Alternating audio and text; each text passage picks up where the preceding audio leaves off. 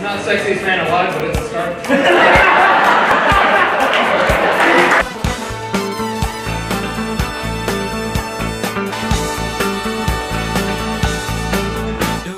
Hi, I'm Megan Mulhern, and I'm reporting here from the Glammies, March 11th, 2017 at Jefferson Township High School, and I will be interviewing the nominees for tonight's awards show. What are you most excited about for tonight? I think I'm really just excited to see everyone come out and see who gets each award, because I think it's pretty interesting. So. And the winner for the most likely to become president by popular demand is Dan Zhao. What do you think of your competition for tonight? I honestly think I'm undeserving of these awards. I told a lot of people not to vote for me.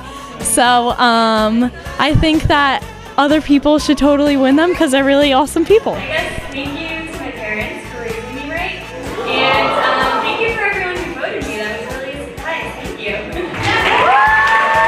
just want to start off by saying you recently did spend some time in communications class learning how to accept speeches. And Shwam and I will be doing none of the things we talked about. Honestly, I don't know who else is nominated for my categories, so it's pretty big. The competition's pretty stiff.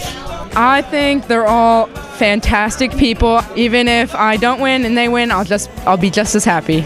What are you excited for tonight? Pretty much everyone that I was passionate about voting. I hope my friends win what I voted them for and all that. And while I have a chance up here, I just want to say to all my seniors, to my best friends, to the people that I love, to the people that I hate, even though I wish you the best of luck after high school. I know we're all going to need it. Nothing but the best. Thank you.